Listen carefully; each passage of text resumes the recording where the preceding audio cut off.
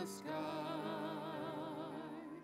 to purchase my pardon.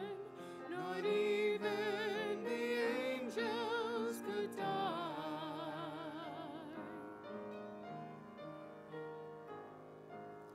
The only provision for my freedom was destined to be the sweet Lamb of glory, and his only reason was me. I was the reason that what earthly reason. I was the guilty.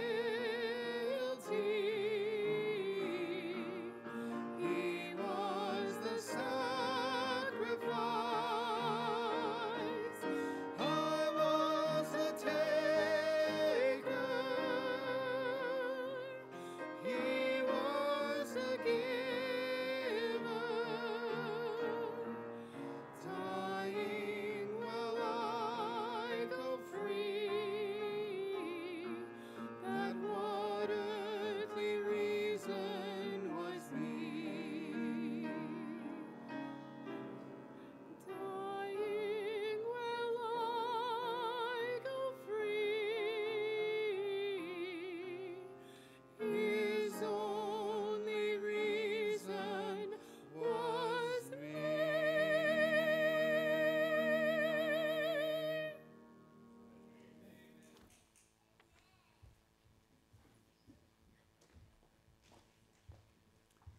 Thank you, Amanda and Jeremy. Appreciate that. Take your Bibles this morning, if you will, and turn with me, if you would, to the book of Matthew chapter 7, verse 13 through 29.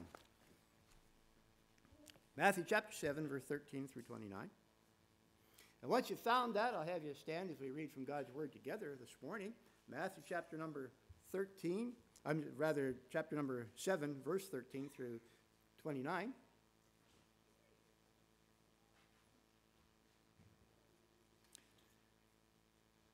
Verse 13 says, Enter ye in at the strait gate, for wide is the gate, and broad is the way, that leadeth to destruction, and many there be which go in thereat. Because strait is the gate, and narrow is the way, which leadeth unto life, and few there be that find it.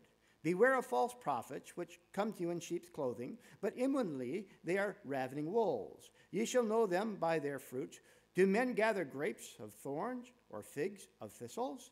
Even so, every good tree bringeth forth good fruit, but a corrupt tree bringeth forth evil fruit. A good tree cannot bring forth evil fruit, neither can a corrupt tree bring forth good fruit. Every tree that bringeth not forth good fruit is hewn down and cast into the fire. Wherefore by their fruits ye shall know them. Not every one that saith unto me, Lord, Lord, shall enter into the kingdom of heaven, but he that doeth the will of my Father which is in heaven. Many will say to me in that day, Lord, Lord, we have not prophesied in thy name, and in thy name have cast out devils, and in thy name done many wonderful works. And then will I profess unto them, I never knew you. Depart from me, ye that work iniquity. Therefore, whosoever heareth these sayings of mine and doeth them, I will liken him unto a wise man which built his house upon a rock. And the rain descended, and the floods came, and the winds blew, and beat upon that house. And it fell not, for it was founded upon a rock. And every one that heareth these sayings of mine, and doeth them not, shall be likened unto a foolish man which built his house upon the sand. And the rain descended, and the winds blew, and beat upon that house. And it fell, and great was the fall thereof. And it came to pass, when Jesus had ended these sayings, that people were astonished at his doctrine. For he taught them as one having authority, and not as scribes. Let's pray. Heavenly Father, we are grateful today for your goodness, your blessings. We are thankful for the power, the authority of your word, as it speaks to our hearts, as only can do of any book ever that has been published. And yet this is not just any book. It is the book. It is your word. You've given to us as mankind that we might get to know you better, that we can communicate with you. Father, we are grateful for the living word of God that we have within our hands today. And I pray that you will speak to our hearts this morning. I ask that you'll fill me with the power of the Holy Spirit of God, and that we would have spirit-filled listening this morning. Father, I know that it's a busy week. Many have been busy already with much on their plate, so many responsibilities. And maybe that would occupy our thoughts if we'd allow it this morning to help us to push those things aside for just a little while as we focus our attention entirely upon you. In Jesus' name we pray. Amen. You may be seated. Here in Matthew chapter number 7, we have an interesting story for us as the Lord Jesus Christ is relaying to us some very important truth. And if there's one thing I would encourage you to, as we point out this morning, regarding the number 2. I think a number of years ago I preached on the book of Revelation, and we went through a series regarding numbers in the Bible as well, and the importance of numbers and how they apply to many of the Bible truths that we read. The number 2 is a very important number in the Bible. It has a lot of significance in the Bible, and the way I see it, there is much that we could learn as we research that number 2.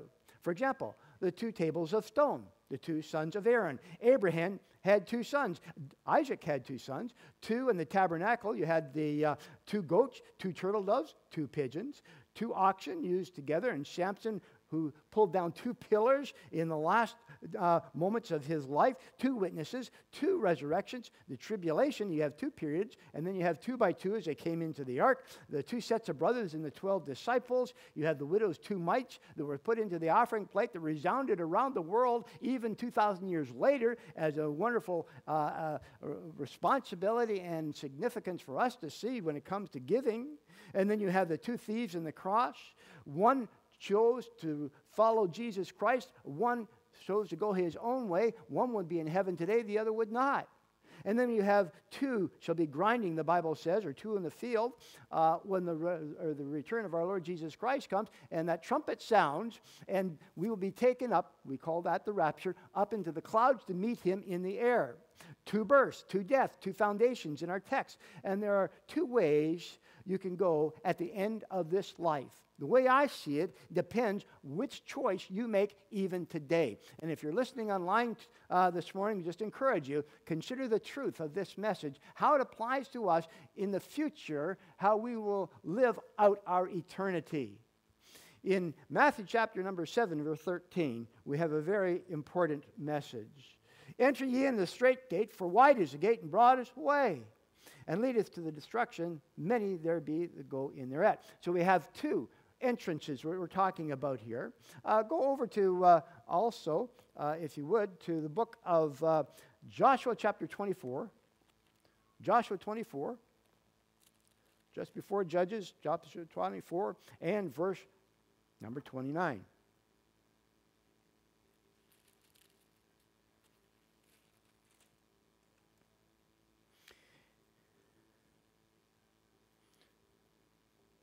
Joshua chapter number 24, verse 15, I said 29. Verse 15 says, and if it seem evil unto you to serve the Lord, choose you this day whom you will serve, whether the gods of your fathers served that were on the other side of the flood, or the gods of the Amorites in whose land ye dwell. But as for me and my house, we will serve the Lord. You know, a choice must be decided. You know, if you know Jesus Christ as your Savior, the challenge is choose who you will serve. It's so easy to get off track and start focusing on how much money we make, what kind of house we live in, what kind of things we have at our driveway, whether it be a boat or a house or a pickup truck, or what kind of things would occupy our focus for the future. But God says, wait a minute, you need to include me in your life. There needs to be a choice, a conscious decision. Who are you going to serve? The God of this world, or are you going to serve me? Now, as a born-again Christian, you know that your eternity is secure once you've asked Christ into your Savior. But God says, I want more than that. I want your life. I want your heart. I want your focus. I want your attention. I want your future. He says, give that to me, and you will find contentment and peace and joy, all the things the world is searching for and grasping for and can never get. You can never attain it by having goods or enough money. I've known a number of millionaires in my life, and they all have one single thread of common thought, and that is they're always looking for the next project, the next job, the next way of making extra money, watching the stock market or watching where gold is at the moment. And yet the Bible says those things are not bad for us. It's not wrong to have things, but our focus ought to be on serving God. The way I see it, we have a choice. We'll serve the gods of this world or serve God. Now, if you're saved, you're secure. And if you're not saved, you want to make sure you're secure by trusting Jesus Christ as your Savior. And if you don't know Him, drive a stake in. On this day in September, that you know Christ is Savior. So when the old devil comes along and tries to dissuade you or cause you to get off track, you can say, hey, I remember the day I trusted Jesus Christ as my Savior. It was this day at this place. I remember it, and the Holy Spirit of God was witness to that fact. And I've been sealed under the Holy Spirit of God until the day of redemption. And the old devil cannot hold up against that kind of response.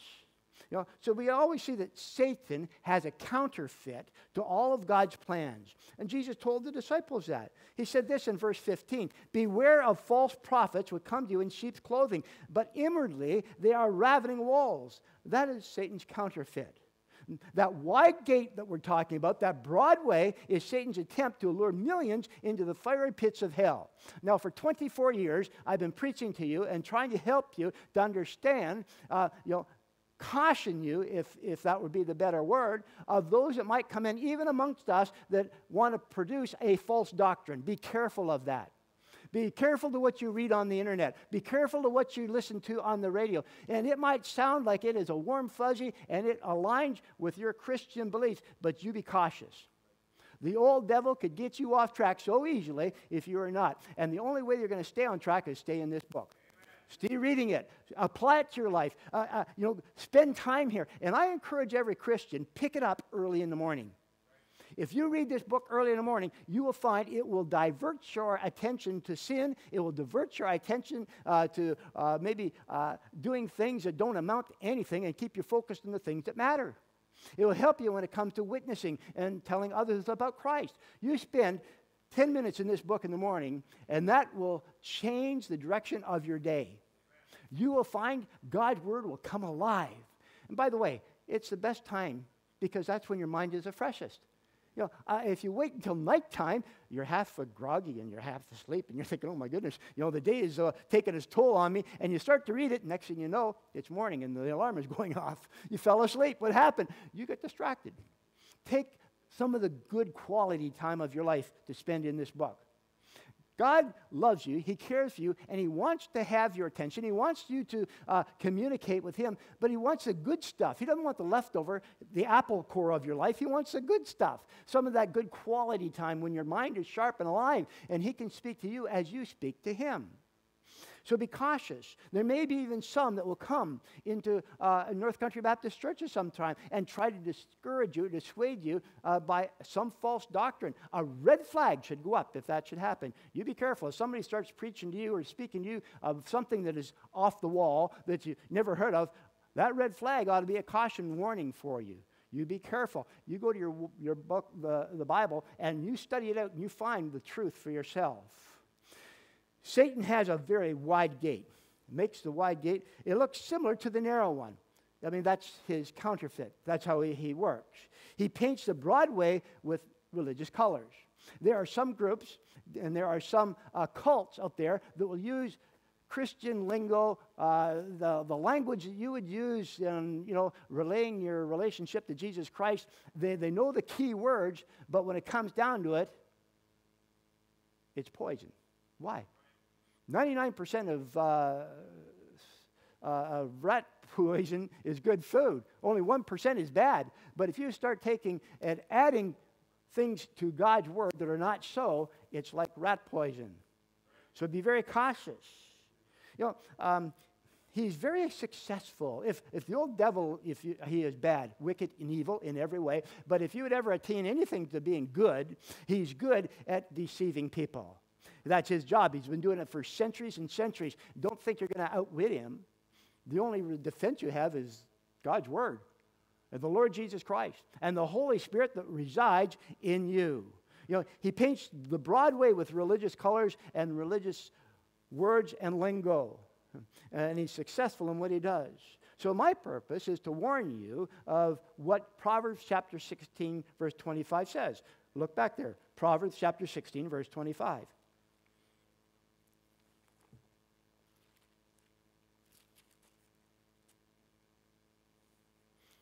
By the way, as I mentioned this last week, I love it when you have your Bible with you and when I can hear the leaves turning. And if you like electronics, that's fine. You can use your tablet or your iPhone or whatever you got with you, like I have. I have the Bible on as an app on my phone. But I encourage you, take God's word and read the Bible directly from God's word and not on an app. Why? Because somebody's going to send you a message. Somebody's going to text you. Somebody's going to, there will be an interruption in your train of thought if you're not careful. And come on, if you're being honest, I mean, if we're reading the Bible and you're reading it with us on your phone, and somebody, a good friend of yours, or maybe a son or a daughter, texts you, you're going to read it. I mean, you would, right?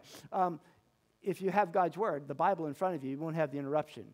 So I encourage you to take that. So as we look at this, Proverbs 16, verse 25, it says, "There is a way that seemeth right unto a man, but the end thereof are the ways of death." That's the old devil's ways. He would try to deceive many into doing what his plan is, and that is to keep you from coming to know Christ as Savior. Or if you're already saved, he'll try to keep you from fulfilling the plan that God has for you in reaching others for Christ. Now, there are, I believe, a time to remind us that because of mankind thinking, ever since there was a mankind, there's been two thoughts, two ways, or two ideas when it comes to going to heaven. There is only one way. Jesus said, "I am the way, the truth, and the life. No man comes to the Father but by me." But there is two ways when you start to listen to the world. There's man's way and there's God's way. Man's way is what we would call work salvation. You see, religion was founded on works. What must I do, to be saved? You remember Nicodemus in John chapter 3, where he came to Jesus by night? and he was probably one of the great scholars of his time with the Jewish sect. But he didn't understand that who he was talking to was the Messiah. In Matthew chapter 7, verse 22, it says, "Many will say to me in that day, Lord, Lord, have we not prophesied in thy name?" What is that? Well, that's works. "And in thy name have cast out devils?" What is that? That's works. "And in thy name done many wonderful," what? Works.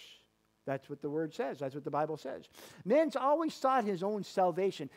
Earn it. I mean, how many people you'll know that will put on the badge of "I'm a self-made man" or "I'm a self-made woman"? "I'm an entrepreneur. I've done it my way. I've done it my own way." That's not God's way. God said, "Your way won't work." He said, "My way is the only way." Man has always sought his own salvation. Even Adam and Eve in the Garden of Eden, when they were, they knew they had fallen into sin, so they went and they got some fig leaves to cover themselves, and they made those aprons, if you please. But God didn't accept that. That was their effort. That was their works to cover up their sin, and neither will he accept yours or mine. The only acceptance for covering of sin is the blood of a Savior, the Lord Jesus Christ. There are always two ways to salvation in the mind of people. There's man's way, which is works, and God's way, that is to be born again. That is a supernatural application of what Jesus did for us by receiving him as our Savior, and he cleanses us from all unrighteousness, the Bible says, and we become a new creature, a new creation on the inside. Sure, we look like the same on the outside, But on the inside, we become a new creature. You are a three-part person. You have a body, you have a soul, and you have a spirit. Your body is not you. You think it is. You look at it in the mirror, you shave it in the morning, and you ladies comb your hair and whatever else you do. But nonetheless, your body is only that which contains you. You are the soul. That's you. The soul will live forever, the Bible says. Now, when you were born with a sin nature. Now, understand this. You're a three-part person, a body, a soul, and a spirit. But your spirit is dead. So, as an unsaved person, you're only a two-part person. You're not a complete person. You're a two-part person. You have a body and you have a soul. But your spirit is dead. The Apostle Paul mentioned that when he said you are quickened.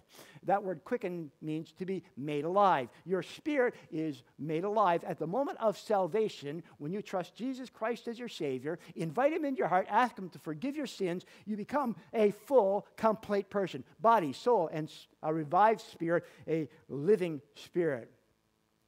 We always need to consider what the Bible says. You know, man says, I'll make it my own way. When you think that way, you are trying, or would appear, to be equal with God. That's why he tries to make his way to heaven. When a man says, I can do it my own way. I'm a good person. I'm a good dad. I'm a good mom. I give to the church. I go on mission trips. I sing in the choir. I do this, this, and this. Those are all works. No, they're not bad things. They're good things. But that is not going to get you to heaven. Not one step closer. Man's attempt to make himself equal with God, well, that's why he tries to make it on his own way. But that's humanism. If man acknowledges that God is superior, then man must submit to God. And that word submission is a hard pill to swallow for many people because they simply don't want to submit to anything. In the authoritarian type of world in which we live today, and in a world that says, hey, I am my own. Leave me and my family alone. And we even think of our younger generation that doesn't want to submit to any authority, whether it's a police officer, military, or our government, or mom and dad, or a teacher. That whole aspect of submission seems to be a hard pill to swallow. But God says, you need to submit to me. Man says, I'll make it on my own way, but we need to submit to Him. So maybe you sincerely try to keep the 10 Commandments. Well, that's good. Maybe you are a helping person. Maybe you give a lot, and maybe you do things in your community. You help do things around the church. You're always working, doing things in the hope that those things will be enough to earn you a way to heaven. All of those things are man's way, and all lead to, sorry to tell you, a place called hell, the lake of fire, where the soul lives forever, the Bible says. The worm dieth not. Friend, you have a choice. The way I see it, you can either choose Jesus Christ as your Savior or reject Him and pay your own penalty in hell. Choose Christ as your Savior. He's already did the work for you. He's already paid the penalty by dying on the cross and shed His blood that you can be saved. If you reject that, then the other alternative is to pay your own penalty by going to a place called hell. That's not a warm fuzzy, and you'll not hear it in every church in Orillia, but I'm telling you, that's what the Bible says. That's where we need to be at. In several places in the New Testament, we see the phrase, what must I do to inherit eternal life? Man's way is through his own works. I'll try to get there on my own. Please, please, please, if I could beg you, do not do that. But it doesn't say to earn eternal life, but to inherit in eternal life. When we trust Christ as Savior, we inherit eternal life from Him and the sacrifice He made. Then we see there is God's way, of course. Look at John chapter 3, verse 1. We see the story of Nicodemus.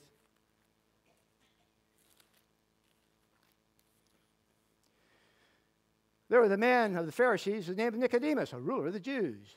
The same came to Jesus by night and said unto him, Rabbi, we know that thou art a teacher come from God, for no man can do these things, miracles, which thou doest, except God be with him. Jesus answered and said unto him, Verily, verily. Now, whenever you see this in the Bible, when it says verily, verily twice, that means listen up. This is important. Don't miss this truth. Verily, verily, I say unto thee, except a man be born again, he cannot see the kingdom of God. Very clearly, Jesus is telling Nicodemus, you cannot go to heaven without me.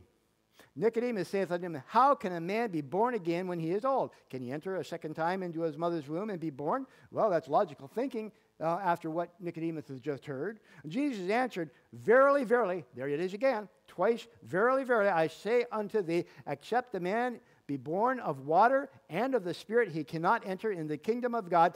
That which is born of the flesh is flesh. That which is born of the Spirit is spirit. Marvel not that I said unto thee, ye must be born again. And friend, if you are not born again, you are not going to heaven. I'm sorry to tell you. You must be born again, according to Jesus' own words here. That's why we say, born once, die twice. Or born twice, die once. If you do not submit to the new birth, you will bring about your own destruction and doom forever and ever and ever in a place called the lake of fire. If you have been born with a sin nature, you need to have that ratified by the shed blood of Jesus Christ, the sacrifice he made for you on the cross. Psalm 51, verse 5 says, behold, I was shapen in iniquity, and in sin did my mother conceive me. That means every person in here was born with a sin nature. Every one of us. And there's nothing we can do to change that on our own realm. We must trust in what a Savior did for us, a sinless, dying for the sinful, a sacrifice for one that was unworthy, for one that was worthy, and it was made for you when Jesus came to this world and died on the cross for you. You have to be born again with God's nature. 2 Corinthians 5:21, for he hath made him to be sin for us, who knew no sin, that we might be made the righteousness of God in him. In 1 Corinthians 15:22, for as in Adam all die, so even in Christ shall all be made alive. You see, when Jesus died from the cross for your sins, before you were even born, the sacrifice was made that you could have a home in heaven because of what he did for you. Your sins could be covered by the shed blood of the Lord Jesus Christ. You took off your unrighteous garment, you put it on that man that hung on the cross, who was the man God, the Son of God, the Lord Jesus Christ, and you took his righteousness and covered yourself with his righteousness, which allowed you to go to heaven. You say there'd be no unrighteousness in heaven. Listen to me. Satan will cause you to believe that happiness can only come in things and thrills and opportunity. He will tell you that if you don't have a credit card, or you don't have a new car or a new truck, or you have the latest DVD or television in your house, the latest fashion and clothes, then you cannot be happy. Can I tell you something? You're not looking for happiness today. You're looking for joy. Happiness can be diminished when that new car gets a dent, or when that TV doesn't work, or the electronics fail on that new phone that you just bought. The joy cannot be taken away from you if it is a joy that springs up within you because of what took place, and a new birth, a new creation happened inside you. So let's look at the Bible for God's way to happiness. And as we do this, I want you to remember Satan's counterfeit, his way. God's way says, give me your life. Deny yourself and follow me. Follow Christ. Luke chapter 14, verse 33 says, so likewise, whosoever he be of you, that forsaketh not all that he hath, he cannot be my disciple. God's looking for people who will sell out and serve him and live for him, to be a witness for him. That's why we go to such extents, to have tracts printed up like this one, like how to get to heaven from nowhere, or from anywhere, or how to get to heaven from anywhere. They're out there for you to take, and there's a multitude of tracts out there. We want you to take them and give them to people. Why? The plan of salvation is in there. All you need to do is take that silent witness, give it to somebody. At the coffee shop, when you go through Tim Hortons, at the checkout, wherever it might be, somebody that you care about, give them that tract, so they too can know the truth of what the Bible says about being saved. So we see God's way. God says, give me your life. You want to be happy? Follow the Lord. Now, where is happiness? I can tell you where you'll not find joy. You'll not find happiness. It's not in unbelief. There was a man many years ago by the name of Voltaire. He was an infidel, and of the most pronounced type of infidel. He was very vocal about it. He tried religion to its fullest. He examined it, went back and forth. And then at the end of it, he never trusted Christ, but what he said, I wish I'd never been born. When I start to evaluate life, the value of life, of being born to the time of being old, he said, I wish I'd just never been born. It's not in pleasure. There was a man by the name of Lord Byron. He lived a life of pleasure and had all that a person could want. he had anything that anybody could want. I mean, he had it. Just snap his fingers and it was his. He wrote, the worm, the canker, and grief are mine and mine alone. Those things didn't bring happiness to him. Now, you'll find there are some people that maybe work their whole lives 7 days a week and elevate to a financial pinnacle and finally get to the point where they think that that's all they're going to need, and then they find it's empty. And all that they strive for by reaching for those things is an elusive dream. The things they're searching for are within your grasp, and they come from this book by knowing Jesus Christ as your Savior. It's not in unbelief or pleasure, and it's not money, that's for sure. There's a man by the name of Jay Gould, and he was an American millionaire, and he had plenty of money to go around. When he was dying, he said, I suppose I am most miserable of all men, because it didn't bring him happiness. It's not in a position or fame or a place in politics. A man by the name of Lord Beacon enjoyed more than his share of both, and he wrote, youth is a mistake, manhood is a struggle, and old age is regret. It's not in military glory. Think back to Alexander the Great. You know, he conquered all the known world at his disposal, and after he'd done all that, he began to cry. He wept. Why? Because he said, there are no more worlds to conquer. That was my life. That was my focus, my all there was. Where then is happiness found? The simple answer is in Jesus Christ. The simple answer is knowing Jesus as your Savior. Jesus said, I'll see you again, and your heart shall rejoice, and your joy no man taketh from you. Ecclesiastes chapter 2 verse 10 says, and whatsoever mine eyes desired, I kept not from them. I withheld not my heart from any joy, for my heart rejoiced in all my labor, and this was my portion of all my labor. And verse 11 said, then I looked on all the works that my hands had wrought, and of the labor that I had labored to do, and behold, there was vanity and vexation of spirit, and there was no profit under the sun. This is a man who had everything. Solomon had the most of the most of the most, as well as wisdom. But then when he came to the end of it, he said, it's not worth much. You see, man's way is sand, wood, hay, and stubble, as we read in our text earlier. This is talking about your Christian life. It's speaking about what you do after you get saved. Everyone will build one of two buildings in your lifetime. Now, I'm not talking about the physical building that we have that we're sitting in right now. But every one of us will build some type of a building. If you live for things and for thrills, then you're building wood, hay, and stubble. And it will burn, and there will be nothing left. You will have nothing to show for your whole Christian life. And it's sad. I have talked to Christians. I have witnessed, and I have encouraged, and I've even consoled many Christians that come to the end of their life and said, you know what, preacher? I look back. I've never won one person to Jesus Christ. Not one. What a sad scenario. What a distortion of God's truth and grace. That we are to be a witness to those around us. I mean, you never gave out one tract? No, I never did that. You never invited anybody to the church? No, I was always so busy. I mean, did you ever teach a Sunday school? No, did never do that. Did you ever even do anything for the Lord? Well, no, I got saved, and I gave, money now and then. I mean, whenever, I felt like I should. How sad to come to that point in your life. If you live for things and for thrills, it's hollow. It's empty. You'll have nothing to show for your Christian life. There'll be no crowns placed at the feet of the Lord Jesus Christ during the judgment seat of Christ, the bema seat. You will stand before him as a Christian, naked, your hands hanging and ashamed because you did nothing for him. Don't build with wood, hay, and stubble, but do it God's way. Building upon a rock, gold, silver, and precious stones. What does that mean? Go out and to Muskoka, find a rock, and start a building? No, it means you build your life upon the rock. What is a rock? Jesus is a rock. He's a rock of our salvation.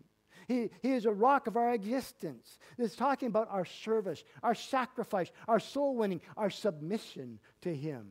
It's talking about making your life a holy life, a life patterned after the Word of God and the holiness of God, a life surrendered to God, giving to him everything. Now, I'm talking to Christians predominantly right now. Don't quit. Keep on. Today is the first day of opportunity for you to go out and be a witness today. Don't put it off. Today is the first day. Say, Lord, bring somebody across my path that I could be a witness to. And if I'm talking to somebody that's not a Christian, I would suggest to you this morning, trust Christ. Trust Jesus as your Savior. Satan desires to destroy you before you could ever get saved. He desires to steal away the Word of God from your hearing, from your thoughts. If he can just distract you in any way to keep you from getting saved, then he will have accomplished his goal. But can I suggest to you that greater is he that is in me than he that is in the world. And that's the Holy Spirit of God. If you trust Christ as Savior, you'll find success. Vance Havner said, Christianity is not a happiness cult. It is not a success cult. It is the process by which God makes saints out of sinners. We're His. We belong to Him. We are, in God's sight, precious. Even when we look at ourselves in the mirror and say, well, I don't amount to much. God can't do anything with me. I'm a nobody. I mean, so am I a nobody. And so are you a nobody. We're all just nobodies. But the somebody, the important one, is Jesus Christ. And when we receive Him to our hearts, some of the most beautiful people I've met on this planet, and I've traveled in many countries in the world, some of the most beautiful people I've ever met are not beautiful on the outside countenance, but beautiful on the inside. And that will come forth in 1,000 different ways in their appearance, in their face. It just radiates beauty. And it's what's on the inside, and that inside beauty comes from knowing Christ as Savior. We see God's way is rock, gold, silver, and precious stones are sacrificed to Him. The way I see it, by the way, there's two ways to die. The rich man that the Bible speaks about died and went to hell without Christ. It is a matter of fact that you too will die one day, just as I will die one day. They'll have a casket or they'll have a box to put you in, and you'll be buried somewhere at some point. People will gather around for a service, and the preacher will maybe have a service for you, and they'll sing some songs. Then everybody will go back to the church and have potato salad. But the fact of the matter is, all of us, the Bible says, are appointed unto once to die, and after this, the judgment. Where will you be after you die? Will you be able to stand before the Lord Jesus Christ? And by the way, it's not some spooky phenomena that you're going to hover around, as some cults would say that, well, you don't go to heaven right away, you just kind of hover around the earth and as a spirit. No, to be absent from the body is to be present with the Lord. It's like closing your eyes here in this place and opening them up in heaven. And where you will be for your whole eternity will matter, the way I see it, by your decision of one of two things. Either trust Jesus Christ as Savior, or try to own it on your own way and find destruction at the end of it all. Two choices to consider the way I see it. Choose a broad way and go to hell. The broad way is religion, tradition. And by the way, the word religion is used 7 times in the Bible. Only 1 time of 7 times is it used in a nice or a good way. That's James 20:27. Pure religion and undefiled before God and the Father exist, to visit the fatherless and widows in their affliction and keep himself unspotted from the world. The other 6 times is not in a good light. See, you can either choose God's way or man's way, but man's way will end up in peril. Sometimes it's ceremonies, personalities, hope, lifestyle. All these are a part of the broad way the old devil makes an attraction to. But all of them lead to one place you do not want to go, and it's a place called hell. If any of these are your method of getting to heaven, you will miss heaven and land right smack dab in the middle of a place called hell. Make sure of your future. Eternity is much too long. I'll be 70 in just a few months. That has been like a vapor to me. Time goes by so fast. Man says God will not send a man to hell, and that's a true statement. God never sends a man to hell. God doesn't, but you choose to go there because you have a choice. Trust Christ and go to heaven.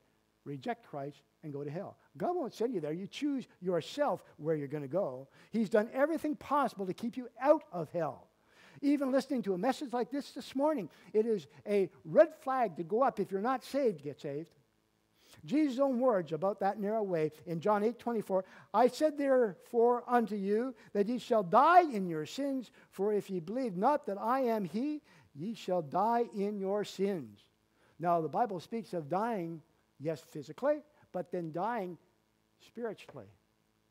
and being cast into the lake of fire where the worm dieth not. That worm speaking of the soul. John 3:18 says, he that believeth on him is not condemned, but he that believeth not is condemned already, because he hath not believed in the name of the only begotten Son of God. Every unsaved person who would be listening today, if you're not saved, everything has already been done for you. All the things that are necessary for you to go to heaven. But if you choose not to receive Christ as Savior, everything is prepared for you to go to hell. You don't need to do anything else. Just do nothing.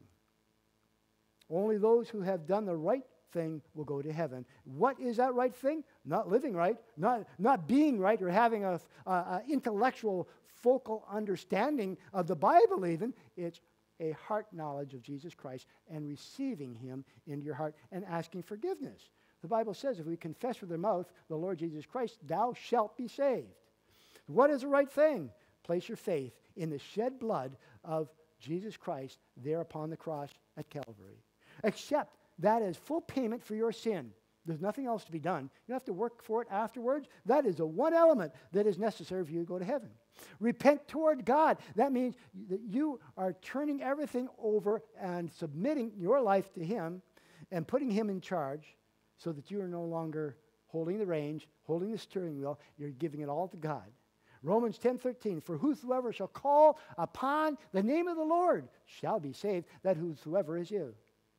There are some today who would stand at that crossroads, and maybe they're at a point in their life where they've got to make a decision. They'll either continue the route that they're going. They know that that route that they're going does not produce all that God requires, but they'll try anyway, or they'll choose the other way, the way I see it, and that they will choose Jesus Christ as their Savior, receive him into their heart, and have a clear path to heaven because of what Jesus did for them. There is a clear distinction. We cannot earn heaven on our own. We must trust in the God that prepared a place for us. One narrow way points one way, the broad way to another way. It's doomsday and destruction, or joy and peace and happiness for all eternity. The narrow way, the way that leads to heaven.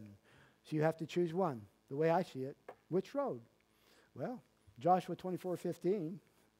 Choose you this day whom you will serve, the gods of this world, or choose the God of heaven that loves you and cares for you. And by the way, he does love you. You say, nobody loves me. Well, that might be true, but God loves you. He loves you so much you can't even imagine how much he loves you. He made you. He created you. And he wants to spend time with you. And not just time while you're here on this earth. He wants to spend all eternity with you. He loves you that much. There are huge warning signs standing before that wide gate that people will go in and plunge into by the millions. And they're crying out to you today, take the narrow way, take the narrow way, enter the straight gate. Go the other direction is a choice, but it leads to hell. Where will you be at the end of this world? John 3:16 says, for God so loved the world. That's you.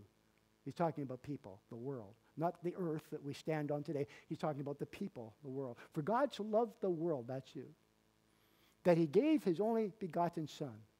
That's his sacrifice. That's a payment for your sins if you would receive him.